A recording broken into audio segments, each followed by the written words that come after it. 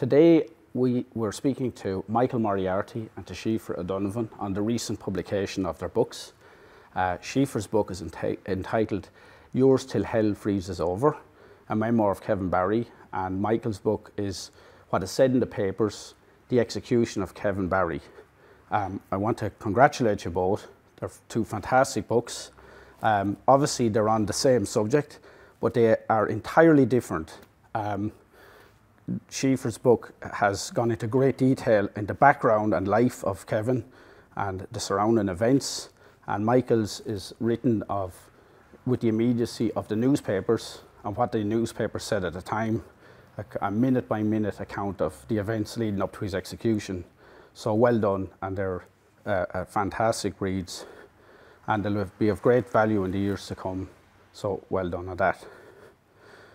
So to begin, as someone who knows a little of Kevin Barry, one of the things that struck me in reading the books is that Kevin, despite his very young age and his 18 summers, was something of a veteran with all of this, and that he had been involved in an incident, an ambush in King's Inns, in which a successful raid of procurement of arms for the IRA while with the Dublin Brigade. And in Tombay, he'd also been involved in an incident in Okavana Barracks, which was synonymous with Charles Stuart Parnell and John Redmond. And maybe I'll begin by asking Síofra a little about that story of Kevin Barry's involvement with Okavana. Well, Kevin was brimming with confidence after the King's Inns raid. He'd gotten a Lewis gun and he came out grinning ear to ear, said Dinny Holmes, like he had a toy. So he was full of confidence. He'd failed his medical exams. He probably didn't really care that much.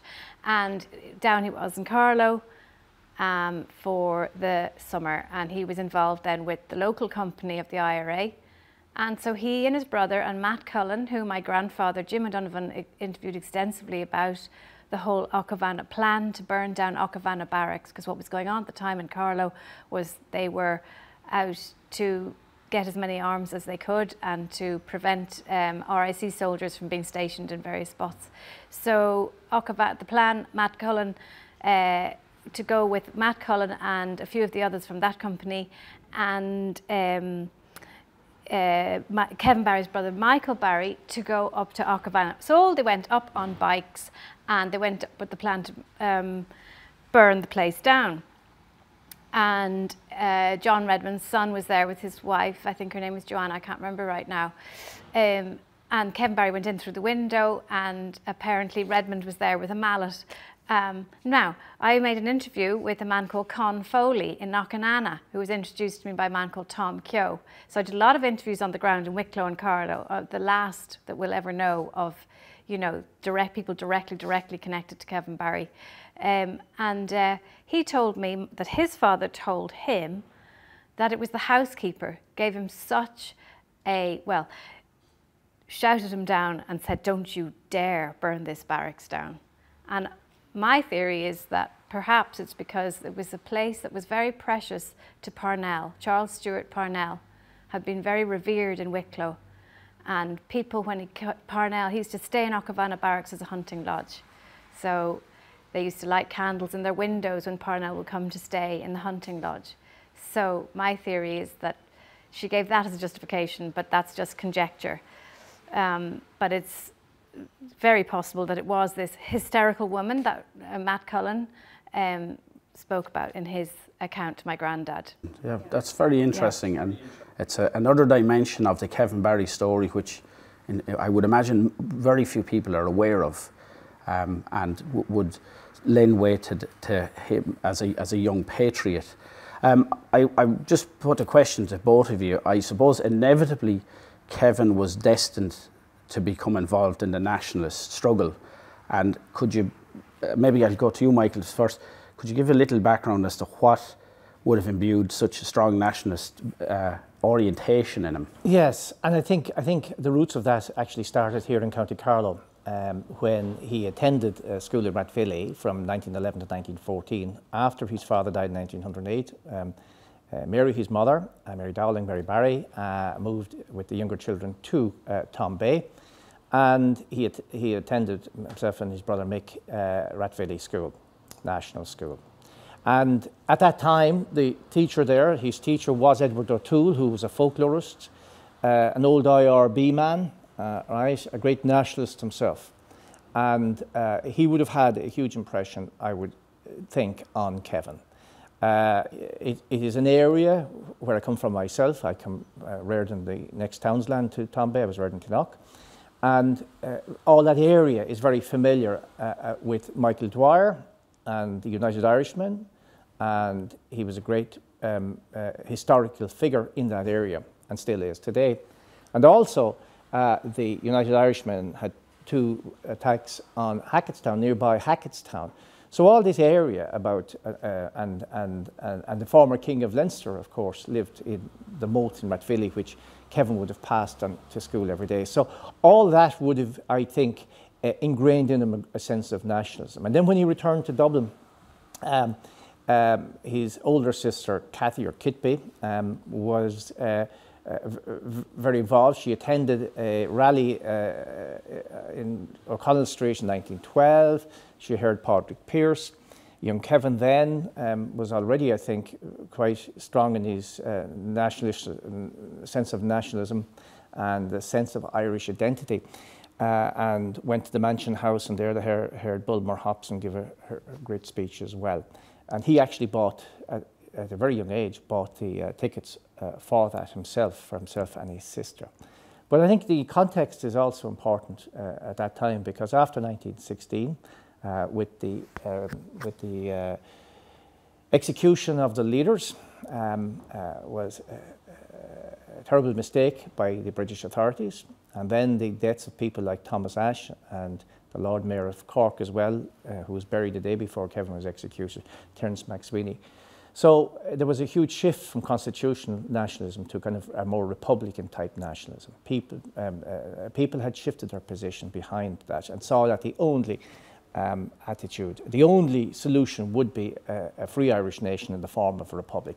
So I think there are the influences, from my perspective anyway, that would have influenced Kevin from a very young and early age. I think the Barrys were I come from the Dowling side. We're both relations on the Barry side, and my grandaunt was Kevin's mother. We would be seen as less Republican than the Barrys, but there was a great sense, I think, of nationalism. In a word, people shifted from 1916. The population shifted in its attitude, and you could see that in the 1918 elections with the huge vote that Sinn Féin turned out in December 1918. That's and your own feelings, Síofra, will be the same in terms of the.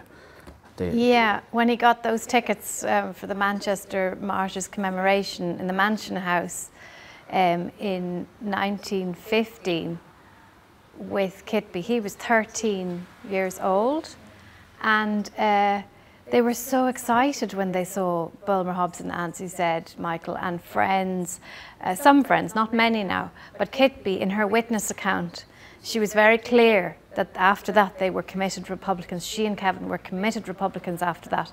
Kevin wanted to go on and join the Fianna Éireann straight away at 13 years old, and his mother said no. But by 15 years old, he had joined the H Company. You're done, yeah. I actually think that Kitby had a great influence on Kevin. I do too. My mother always said that she was a mad IRA woman, the way she put it, you know, and that she was very radical, you know. And at the same time as being very posh. Yes, yes. She said this weird contradictory thing. Yes. You had the thing, there was a photograph of her when the family fell out for other reasons with De Valera. She didn't buy the Irish Press, so she had 2 left. It was the Irish Independent, the Irish Times. I think she went with the Irish Times to read as her daily paper. Yeah. So, yeah, excellent, yeah. And I mean, who could have foreseen that from someone as an outsider looking at Kevin Barry, that the events of his life, the events of his execution and trial coincided so forcibly with some of the most, I suppose, seminal events of the Anglo-Irish, the War of Independence and Anglo-Irish relations, that it is something that I suppose the family is ever mindful of ever after, that so many things in November 1920 to begin that terrible month in relation to that Kevin's execution, that this has been something that has been in both your families' to carry for the decades since, for the last century, that this, you know, this sense of having an absolutely historical character as part of your family. I assume with both of you that's something that you'd never, that all the time this has been in the background of your immediate family and parents and so on. That, yeah. Very much so. Yeah. Yeah. So Yeah. And you mentioned 1920 and like the War of Independence. The first Dáil was established in 1980. Am I right? January 1990. Excuse me, January 1919. 21st of January. yeah, the same day Salah had been January ambushed, 1919. And that's our Independence Day. Yeah, and the same days was the War of Independence started, okay? And you had a whole shift of people. If you just think about it, in the First World War, the shift of people, thousands, you know, enlisting in the British Army to fight for small nations and so on, in the hope that they would get their free state afterwards. And then now you've, within a few short years, you're looking at a republic, people wanting a republic. Indeed, and so... And the institution of the state, I learned this in my studies recently, is that when the Dáil set up, it set up institutions as well, right? And people gave their loyalty to these institutions, including the IRB, Moriarty, swore loyalty and fealty. So you had an alternative government, which was copied subsequently and admired by people like Gandhi and others, okay? It was a really, really good move. It was a democratically elected government, and the IRA volunteers were mandated by that government, and Dáil Éireann they had to be totally accountable to Dáil Éireann. So these weren't renegades. This was a democratically elected government with an army, and that's the foundation of what we have today. So if we choose not to commemorate Kevin Barry, and if we choose not to commemorate the independence of this country, the Republic of Ireland, we are then saying and stating that we do not honour the foundations of this state, the foundation of the democratic Parliament, Dáil Éireann, and the Army of Ireland, the Irish Army, and the institutions of this country. I would suppose controversially, and a question to you both, the circumstances of the raid at Monk's Bakery and the subsequent death of the three privates. Do you think that there was we'll call it a distinct lack of compassion in how Kevin Barry was treated, that he was sentenced to death? There was also very strong evidence, which is irrefutable, that he was mistreated on the first day of his arrest. That he had been roughed up, and there was that the British authorities were completely set against any kind of appeal or otherwise that they would carry out a sentence of death. That this was going to be carried out irrespective. Do you think that the deaths of Privates Washington, Whitehead and Humphreys, because of their young age, was a deciding factor in the British reaction, or was it a more sinister feeling of a complete lack of compassion on their part of General Macready, determined to carry out this sentence? That was he put in a situation where he could not be seen to let Kevin, we'll say, off the hook insofar as the execution? Or was there such a ferment within the British services in Ireland that he felt compelled that they had to carry out the execution? What are your thoughts on that? Maybe I'll start with you, Síofra, in that regard. Well, the first thing was that as soon as the ambush happened at Monk's Bakery, Colonel Topping, I think it was, of the Lancashire Fusiliers, sent a secret message to General Macready, commander of the forces in Ireland, and he told him what had happened. And General Macready's response was, try for murder. So in a way, it had happened right then. As far as he, now no, I don't think even Washington and Humphreys had passed away at that point in the King George's Hospital. I don't think they had. I think it was the other private that had been shot, and yes, certainly shot dead. So, but he made that decision, I would say, very rapidly, because they had brought in new legislation, say, a month or 6 weeks before, the Restoration of Ireland Act, that enabled them to have court-martials in Ireland to control the situations. They'd already brought in the black and tans, they'd already brought in the auxiliaries, thanks to Churchill pushing that through in the cabinet very strongly.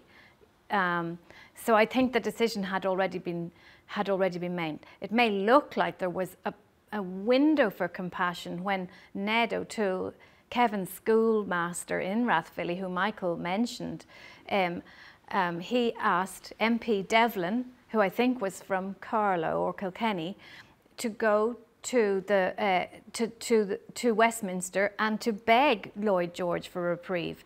And apparently he did meet him, and Lloyd George cried, but then they said that, you know, Lloyd George could turn on the tears very quickly. And when it came to getting an answer as to whether there would be a reprieve or not, they all disappeared off to their holiday homes, including the King. They even tried King George, and he'd gone off to his holiday home. So that was that. That said everything. I suppose I'm jumping ahead now, and that answered very well the view of the time, and it's an observation of, but when you go into Glasnevin Cemetery now, into the main entrance, the first thing you more or less see under the O'Connell monument is Kevin Barry's grave, along with around the circle with 9 of the forgotten 10. The other man went to Ballylanders after request. And just in the parish I'm from in Castletown in North Wexford, there's a man called Lee Mellows buried there, who was originally part of the Four Courts garrison and had requested, after his questionable court-martial or his execution on the 8th of December in 1922, that he be buried in Castletown, which he was. It is an interesting thing that in all the decades after independence, that I suppose the slowness at which Kevin was, we'll say, repatriated out of Mountjoy and given his due burial where he is, which was done eventually. But was there a certain intransience over the decades since independence to now, where we can look at these things, you know, through maybe a less emotive time, as to why that didn't happen before? That in all the years that he wasn't given his state funeral, when people like Roger Casement were brought from England and buried in Glasnevin and so on. So just an observation, that what your thoughts on that is. Well, the big hiccup, first of all, was the Civil War. Michael Collins himself had wanted the bodies to be exhumed. Okay. And that was the first hiccup. And then there were various memorial statues and windows organised and created and launched and unveiled up through the 1950s. From 1930, I think it was 1932, Mac O'Rahilly had organised the Kevin Barry window from the Harry Clark Studios, which is now in UCD in the medical building. But then the question of the bodies, and it was very painful for the families, that for the mothers, for the siblings, the fathers of these men who were all in Mountjoy. Now the graves were very well cared for, and Kitby did go and visit the grave a few times. Very well cared for, yeah. Yeah, they were, and that's a tribute to Mountjoy, but there was nothing they could do, obviously. Yeah. So it was up to the National Graves Association. There was a lot of lobbying, I think, from them, from the National Graves Association. And then it just came to fruition then, you know, as we came into the 21st century, and it happened. Maybe you... Yeah, my understanding was that you had to get the agreement of all the families. I don't think that was forthcoming for some reason, okay? That was one point. Okay. The second point is, you mentioned Roger Casement, yes, and the 60s, I think, was it? It was, I think it was 66, yeah. 66, yeah. Well, I think with the outbreak of the civil rights movement and everything in the north, and the troubles in the north of Ireland from early 70s onwards, I thought might have deferred this to until it was appropriate, you know, and appropriate was 2001. Yeah. So it took a long time, but my understanding at that time, from reading papers at that time, was all were not in favour of it for some reason. Anyway, they were in the end. Absolutely, and and pride of place. Yeah. But certainly and that certainly would answer, the intervening decades. One of the things I suppose, and again it comes to attitudes from then and now, the role of religious life and the church at the time of Kevin's execution, and it's I suppose it's very absolutely integral part in this. Have either of you, and maybe Michael? I found that the most in my book. I found that the most amazing aspect of all the events around the execution. Wasn't just the religious fervour of the people. We have these iconic photographs of the coming on, kneeling and saying the rosary. It wasn't just that. It was, first of all, the reporters in the newspapers of the day, the contemporary newspapers, the detailed reporting of what the priest said, okay? And they said things like it was a holy death, according to Canon Waters, who was the chaplain who attended at the execution, and also the assistant chaplain, Father McMahon. He said something to the effect, as far as a man can judge, he's gone straight to heaven, and that he died with forgiveness on his lips for his executioner and for everybody, and again the papers highlighted the fact that he was executed on All Saints' Day.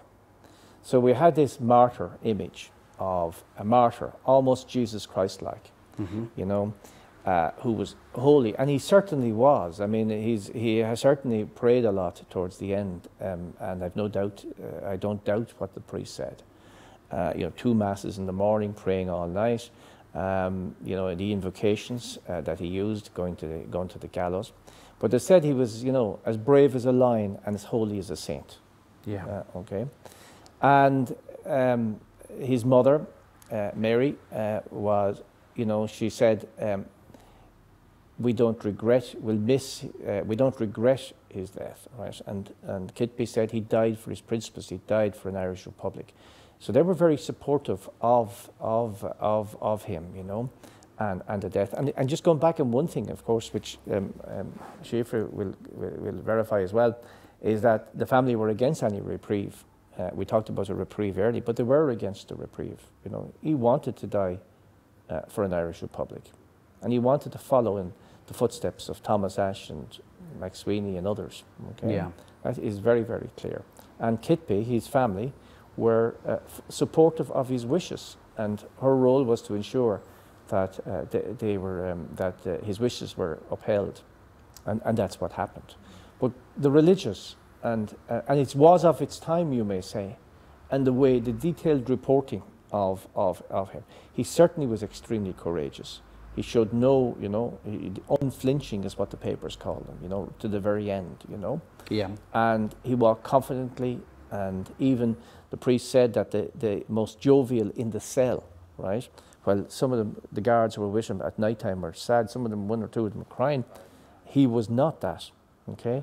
But he was extremely courageous and showed great religious fervour right to the very end. Síofra, have you anything you'd like to say about Kevin's piety? Yeah, Kevin, as Michael said, was very pious, and we can see how he was supported in his last days and weeks coming up to execution. He would have had the support of Canon Waters in Mountjoy prison. He was the chaplain, and Father Albert within the prison. But Kevin had specifically requested for Tom Coonahan, who would later become Father Tom Coonahan from Belvedere College, to come and see him very close to the time of his execution. So Kitby and his mother, Mary Dowling, went to Belvedere, and they asked, because they didn't have phones, you could just phone each other easily. So they went there by foot, I presume, I don't know, or cab, and went to Belvedere and asked Father Coonahan would he go and see Kevin, and he did. And Father Coonahan's recollections of Kevin's last words and feelings and prayers around that time reflect, now that I've read them again, like really a strongly pious young man. Now, interestingly, on the converse side, when Kitby and her mother and possibly Elgin, I can't remember, another elder sister, but she was younger than Kevin, when they went to Mountjoy towards the end on their visit to his condensed cell or the meeting room where they met him, they met Canon Waters on the way out. Now, I don't think it was their last meeting with him, it might have been their second last or something. And Canon Waters said to Mrs. Barry, "I can't understand. He doesn't seem to understand what's happening to him." She said, "He perfectly understands. You don't understand that he's dying for the Republic." Okay. So that was very sharp and clear, you know. Yeah. The other side of it, again, is that, well, the descriptions, Canon Waters, that came through a witness statement I found of Father Lawrence, who was a priest in Clarendon Street Church, who the Barrys all went to Clarendon Street Church, it was near Fleet Street, and his descriptions of what Canon Waters told him about the final hours before Kevin died, the night before, being with him. A very tall, sophisticated-looking man walked in, and Canon Waters thought it was a doctor.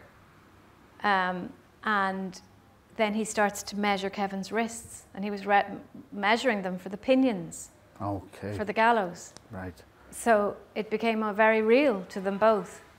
That this was real. That this was the executioner, this was John Ellis, and he just walked into the room. And he was the one who was going to hang Kevin Barry. Yes, okay. Yeah. But they were with him, the priests were with him, they were saying the prayers right up to the very end, you know. Síofra, as regards Kevin, influences on Kevin, he came from a large family. Obviously his siblings and greater families did have a very profound effect on him. Have you anything to say about basically the influence and who was most influential on Kevin? Well, when he was young, at 6 years old, his father, Tom Barry, passed away. Now, Tom Barry was 20 years older than his wife, Mary Dowling, and that was very common in those days due to the system of marriage that had slightly changed since the famine. So Tom Barry passed away, and who stepped in? His sister, Judith Barry, unmarried, very strong woman, organised the farm up in Dublin, the purchase of it and the purchase of Fleet Street, and was a very formidable woman, but she passed away in 1912. And she would have, you know, being a strong matriarchal figure around Kevin. And remember, he'd lost his father at 6 years old, so there really was significant. And then there was the housekeeper in Fleet Street, number 8 Fleet Street, who was Kate Kinsella, who had held back from condoning any kind of violence as a means to achieving independence, even though she had all sorts of stories to regale about the Invincibles and Skin the Goat. But she was fully committed after 1916. Kitby said she came home and found her lighting lighting a candle at the altar for the men who, when they were executed, and public sentiment had definitely turned, and it did for Kate Kinsella. So it's another woman with a strong influence over Kevin. She would have been cooking all the food, remember. You have to remember that. Kevin's sister, Shell Barry, was down in Carlow, and she was in Cumminaman. I think Kitby was the eldest sister, and she had the responsibility, she says this in her witness statement, that she certainly would have very much loved to have been involved, as Shell was at that time during the War of Independence, but she just couldn't be. She held responsibility to manage all my mother's affairs, she said.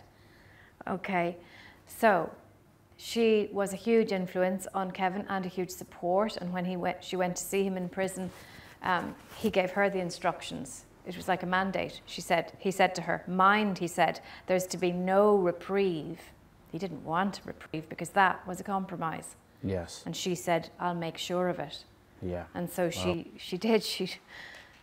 Well, there were a lot of people making that effort, but behind the scenes there was Kitby and Kevin and the Barrys going, "We don't really want this, actually." You know, and as Michael said, he was going to become a martyr, and he knew it. Yeah. You know, so the women in the family, anyway, I feel were very, very strong. He had then Nana Dowling, who was from Drumgwyn, the neighbouring townland to Tombay, his grandmother. So I might just talk about her. I've mentioned her a little bit in my book because I think she's really the quiet hero on this.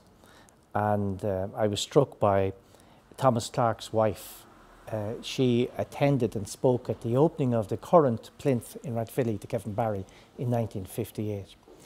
And she mentions visiting Mrs. Barry shortly after Kevin's execution. And she said that no wonder Kevin was so strong, his temperament was so strong, knowing his mother. She did say, of course, etched in her face was the pain and agony of losing her son. But she always kept the brave face, you know.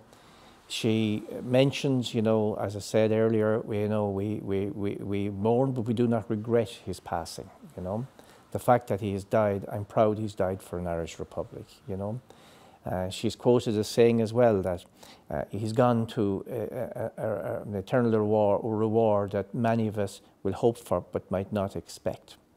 So all those were quotes by her. And even when Kevin was arrested, there were to be no visits the Republicans were saying that, nobody to visit, but she did visit. She used her mother's maiden name, McArdle, and she dressed up and went as Mrs. McArdle to visit Kevin. And she did that early on. And but her heroic strength, I think, was extraordinary. In fact, she was kind of giving her son up for the Republic, you know. And as Síofra has said, the Barry family, and that included her, were very much behind that. And the Barrys might have been, you know, they knew that the Dowling side, Mary was Dowling from nearby Drumgreen, but we wouldn't be as Republican as the Barrys were. But they still, according to Kitby in her statement to the Military Bureau, that we stood, you know, we respected the wishes of Kevin and his family, and respected the mother as well, you know. So you imagine as she did, her son, right, and you visit, and you know, he gives you a military salute, and you walk down the corridor and you take one last look back, and there he is standing to attention, you know. Yeah. You look at the pain in somebody's heart in that. So the exterior might be very strong, but I'm certain, like any mother inside, she was suffering terrible turmoil. Of course, yeah. It's an extraordinary image, actually, that she would have seen. And, yeah, it's probably one of the most striking of Kevin's suit.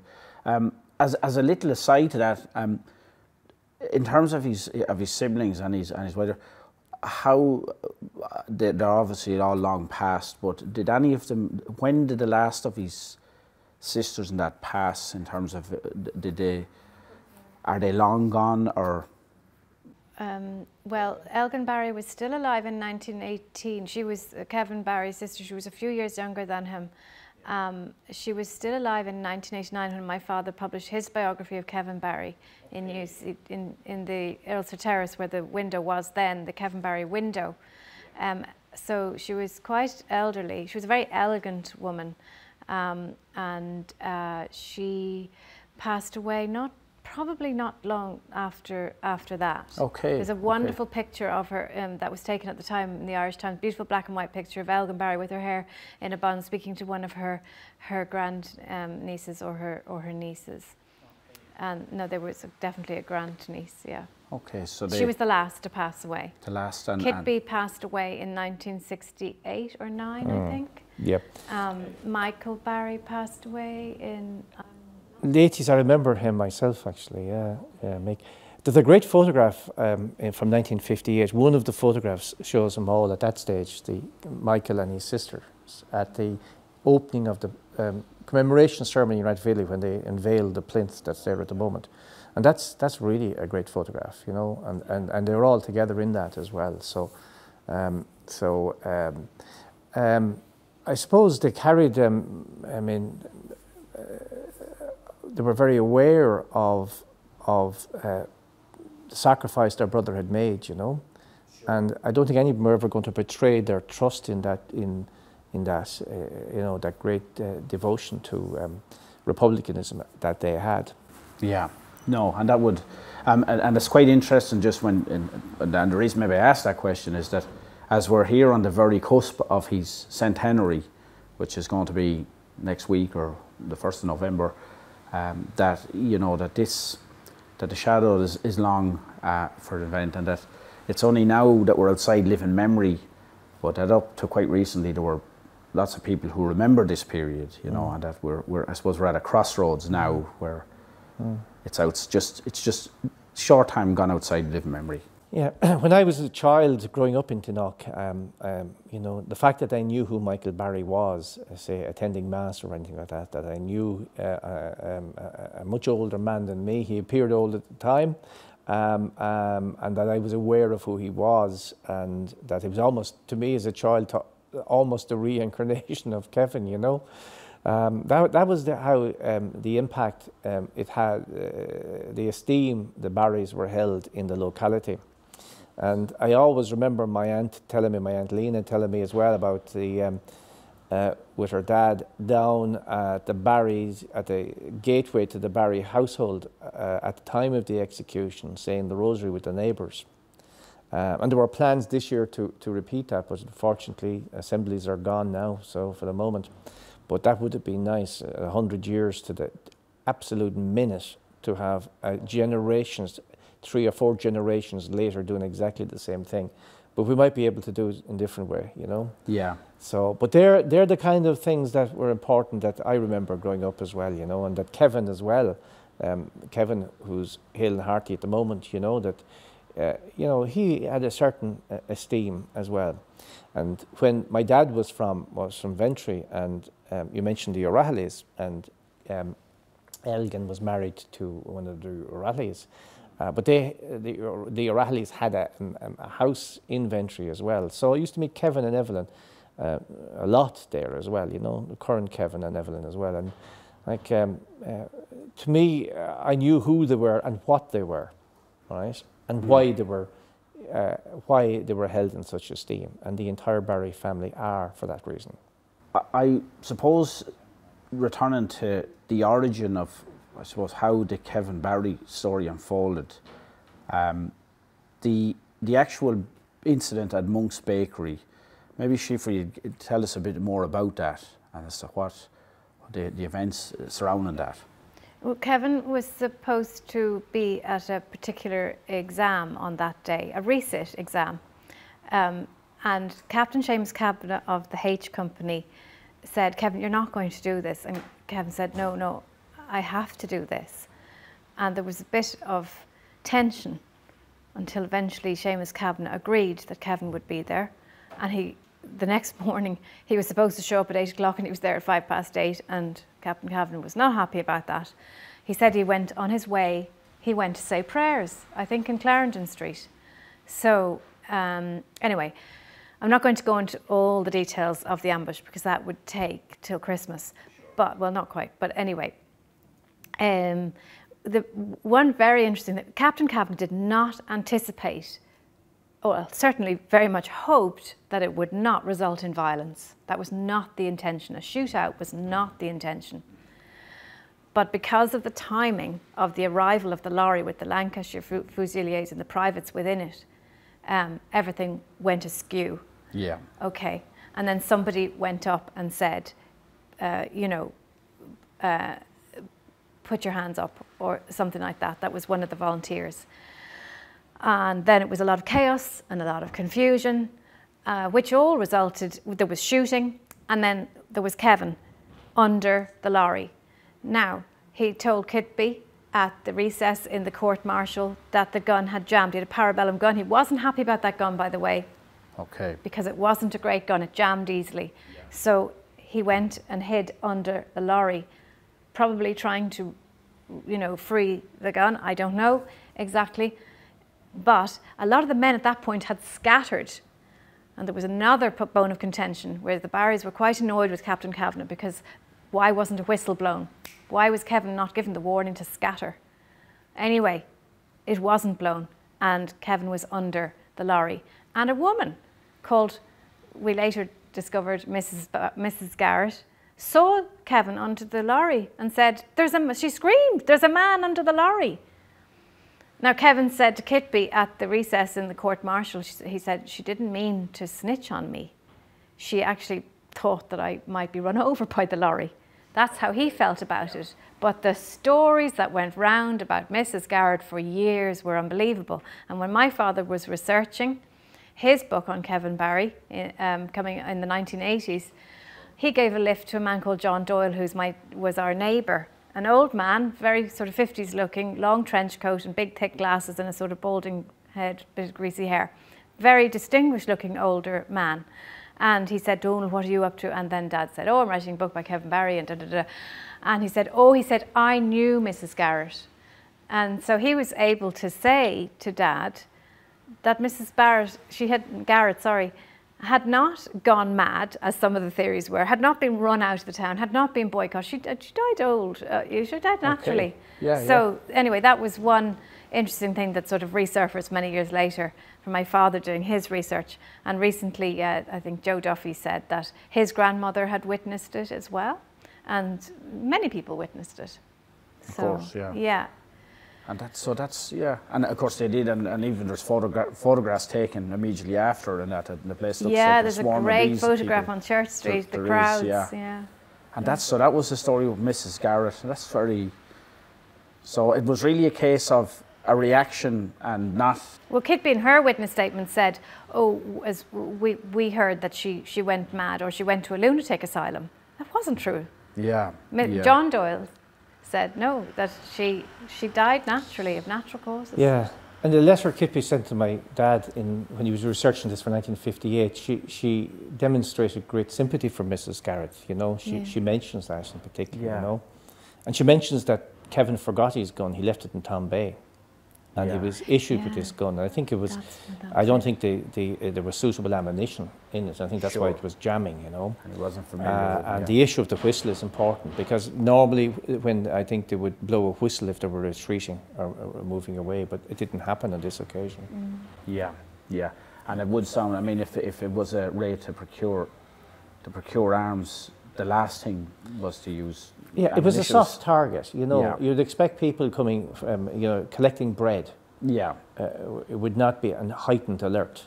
No, soldiers would not be in heightened alert. You know, so and this happened every morning, roughly the same time. So they were going after soft targets.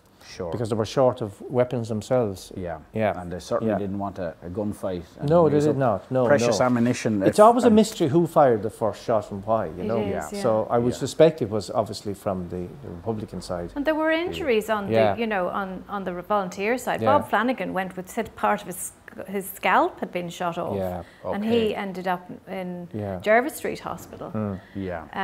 Now he didn't die, but. There were plenty of injuries on the other side. It would certainly make sense that an incident like it, with very young fellas with guns and very jumpy, who knows in the long, where the thing, and probably not intentional, any of it, but just a horrible incident. Can I just mention one thing, just that I, when I read in the papers, it's in the book here, about how it was reported, every single detail of the execution, every moment of it was reported. You know, the tying of the legs, the pinion, the white hood. How the hood over his head, he didn't want it, but it was pulled over his head, how far it went down, you know. Every detail, it's extraordinary style of reporting, and a huge, rich resource of the final minutes of Kevin's life, you know. Yeah. So another thing that in your book comes across is how intelligent he was in his essays, and those are the UCD archive. At 18 years of age, now 100 years ago, 18-year-old, right, writing on world topics the way he did, he came across as a great leader. And I would have thought, perhaps like Michael Collins, we lost some of our best future leaders in that war of independence, or the Civil War in the case of Collins. So what would and what could Kevin Barry have been other than a medical doctor? There's no question but he would have been a very principled leader, and he had great passion, he had great belief, he stood up for his principles, and he died for his principles. Yeah. You know, so that showed immense leadership at a very tender and young age. Indeed, yeah, and that's the what if of all of it, indeed. Correct. That had he have lived, so it's. And he had an incredible capacity to compartmentalize his life. The fact that he was very religious, actually, deep down, that only came out later. you know, when we read the newspaper reports or the witness statements of priests who were there, he was extremely committed and passionate and uncompromising soldier of the Republic. And that was kept completely concealed from even his best friend, Jerry McAleer, in Belvedere College. He did not know at all that Kevin was in the IRA. And then Kevin's academic achievements, that's another aspect of Kevin. There are many, many facets to Kevin, but Kevin was also, Jerry McAleer, his friend, was also not a drinker, so he did not know that Kevin, you know, absolutely loved to get locked. Yeah. And there's all sorts of letters from Kevin to Bapty Marr and all sorts of people about, oh, I was cycling down the road from, you know, Hackettstown to Glendalough. I fell in the ditch. It was so funny. Then I was up in the hotel in Glendalough with a Belgian girl. I had a whale of a time and damn drink anyway and damn booze anyway, you know. And bad hangovers. I think in your book actually you allude to that, all right, and describing it. And he loved in great dancing detail and he loved betting, and he was giving the guards in the prison guards in Mountjoy, he was giving them hints for the bets. You know, who to put which horse to bet on. Yeah. You know. Yeah, so the human side comes across in your book, the human side. There is, but Very your book, human. and it certainly does refer to that. He is quite extraordinary that he does seem to have separate lives Yes. that don't, and that is actually quite striking. Yes. That they're all. I suppose even he's the circumstances had it, but he's partially living in rural Carlow, and he's also living in the centre of Dublin. And I that's know, another, and he's having a great time in Dublin. He's going to the Grafton Cinema, he's going to all of the dances, he's going to the Matassa Coffee House. I mean, Dublin was great fun in those days, not like today where it's absolutely miserable, but great fun. They had great fun, great socialising, and all the guys, like Frank Flood as well, he had his last coffee in Matassa Coffee House until he went off to do his ambush, and very sadly, he also was tried by court-martial and then hanged by the same executioner. He was one of the 10, you know? Okay, yeah, Yeah, of course, Frank Flood. Yeah. Another Frank. Same age as Kevin. Another student, yeah. Another student. The only went other to the student. O'Connell School with Kevin. Kevin was there for a year. Was a medical student, wasn't he, in UCD as well? Yeah, that's correct. Very similar. Died And the I following asked year. the question at the end of this book, why Kevin and not Frank? Yeah, that's a Do you very know what I good mean? question. It's strange, isn't Yeah. it? It's an interesting observation that now I know their age profiles, the Forgotten 10, called as they are called, it is quite interesting how one of the Forgotten 10 seems to take precedent over all the others. And I understand he's younger and so on, but as you made the observation, Frank was Flood, the same age, and some others were 19 and they were very young. quite interesting that, and Thomas Traynor, who, you know, large family from Tulla. Yeah, and Thomas he- Bryan, Boy George's great uncle. Boy George thought Kevin Barry was his great uncle. Oh yes, You knew the song by George, actually. He sang it on television in 2018. Oh yes, He because did. after Who Do You He's- Think You Are, yeah. Yeah, exactly. So, I mean, why? First of all, there was going to be great publicity. This was a publicity coup for the Republicans, firstly, right, at that time. But then the Kevin Barry, the ballad, written by author or unknown, we don't know who wrote that. Yeah. But that certainly hugely perpetuated his memory, because it actually tells the whole story in the ballad from start to finish. It does, yeah. And even that in 1972 was recorded by Leonard Cohen, you know, as well, you know. So it's well known, and there's a great story about Paul Robeson, who was a singer in America, very famous in the 30s, 40s, and 50s. Where he saw this car, he had a driver, but he was in a limousine, stopped to the side of the road. You know, I can't remember the Irish guy's name, but he asked his driver to repair the car, and this man sat in and told him, he said, I'd love to record an Irish song. And he told him the story of Kevin Barry. So Paul Robeson, who's a very deep voice, he also recorded that back in the 40s, I think, or early 50s. Yeah. So it has done. It's an extraordinary thing when you mention it, that it just that it is anonymous and that nobody has been identified. I mean, it's obviously not that it is old now in terms of, but it does seem extraordinary that nobody ever appeared to say these. Nobody's claiming royalties. Yeah, I find it amazing actually Yeah. that no one claimed to have penned it, and yet that's, but it is, yeah, and it's synonymous with, so that's it. So, one other thing I was reading yesterday, it may or may not be relevant, but I was trying to see who was the youngest that was executed. So Kevin would have been the youngest, but the Free State in 1927 also executed a 19-year-old, okay, hanged a 19-year-old, you know, or was it 1924, excuse me, Right. in Glenmalure, from a murder in Glenmalure, nearby Glenmalure as well. Really, so, yeah. So people at that time were not put off by age. No, you know? no. Yeah. To carry the sentence of Yes. law. Well, you see, I Yeah. suppose as you said earlier on, life was cheaper, and you know, all these young boys who were lying about their age for conscription as well. Yeah. There was boys as young as 14 in the trenches, Sure. and they were going over the top.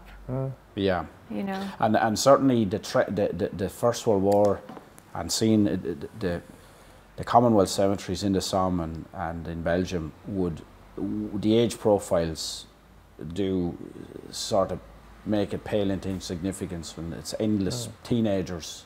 Yeah. So I can see how it would have, I suppose, Yeah. caused maybe less compassion than what you would expect for young fellas. Absolutely. And caught look up in where we these are things. 100 years later. Teenagers are condemned and scorned for hanging around each other on a street corner. That's where we are. And the courage those men had was extraordinary, like. Yeah. Young men. day. Yeah. And the women were incredibly courageous as well, taking risks. They were carrying arms, they were carrying messages, they were keeping cash. Kate Kinsella, the servant, the housekeeper in Fleet Street, she kept a load of money during the Civil War. She kept a whole load of money down her bra, and she had everything counted for when she gave it back to Kitby after Kitby came back, because she'd been in the Hammam Hotel. There's a very interesting article written about it by a woman called Eve Morrison. And Kitby's involvement in the Civil War, but this particular incident under Cathal Brewer, where he told her to get out and she said, "No, I won't." And a few of them said, "No, I won't." And they had sandbags up against the door and everything. Okay, very interesting. Yeah. So their involvement later, the women, and Elginbarry was hunger striking in the Dublin Union during the Civil War. Kitby was out, you know, really gone into action, joined the Cumann na mBan after Kevin died. They were absolutely out there. Shell was already involved. Michael Barry was arrested in December 1920.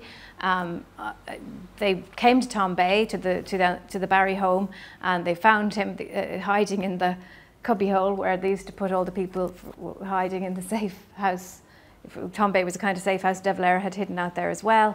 But Michael Barry was arrested, and they found a ponytail, and they said, "Oh, this ponytail proves that you punished a girl," which was a common practice on the RIC side and on the IRA side, punishing, bobbing a girl for informing or whatever. And in fact, it's very likely, it seems, from our cousin Dorothy Dowling, that ponytail came from Kevin's aunt, Sister Cecilia, Margaret Dowling, that she had her hair cut off when she became a nun, and it was kept in the house, but they found it and decided that he had done a punishment bobbing. Okay. So it was one of the reasons for his arrest. Right. In 1920. But so all of them were very involved then after, you know, very in interesting. the traumatic events of independence. It's and Civil War was Yeah, very more difficult, so, you yeah. know, very painful. I think that concludes this, and I would like to really thank both of you, Síofra and Michael.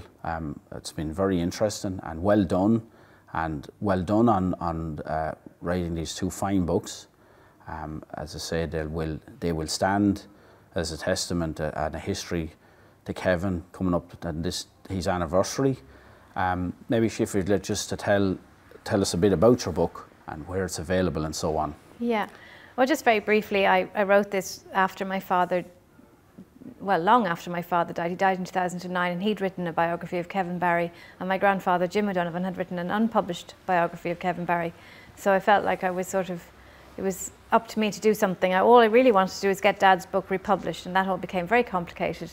And I felt passionately that I needed to write a book which showed Kevin Barry in all dimensions, in all his different compartments, the fascinating, multifaceted person that he actually was. So I was lucky that I had access to a lot of family papers, and I had access to a lot of newly released witness statements from the Bureau of Military History. Anyway, the book is there and it's out, and it's available from Curragh Books. It's on their website, or people can contact me directly if they just Google my name, Síofra O'Donovan. They can contact me and they can get it from me as well. So thank you very much. Thank you very much, Síofra, and well done.